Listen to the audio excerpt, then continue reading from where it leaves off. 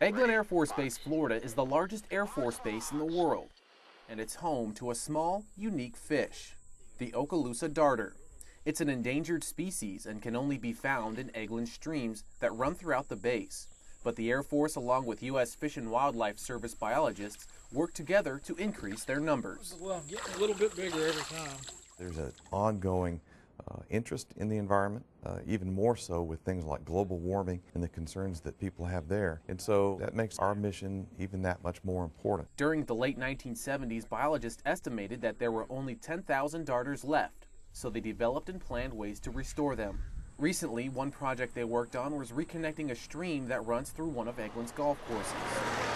We were unable to create an open channel stream design here because of the way the golf shots land, and so what we had to do was come up with a creative way to add light to a stream situation.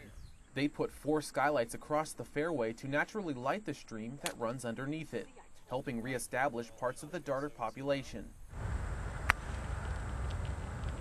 This has been a successful project. We've had Okaloosa darters colonize nearly all of the habitat that we constructed here. Weather takes its toll on the darter's environment, so teams of engineers, biologists, and geologists help rebuild their habitats.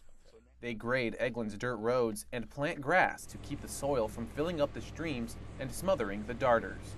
I've been a base civil engineer 3 times, and I've never seen anything like what we're doing here at Eglin.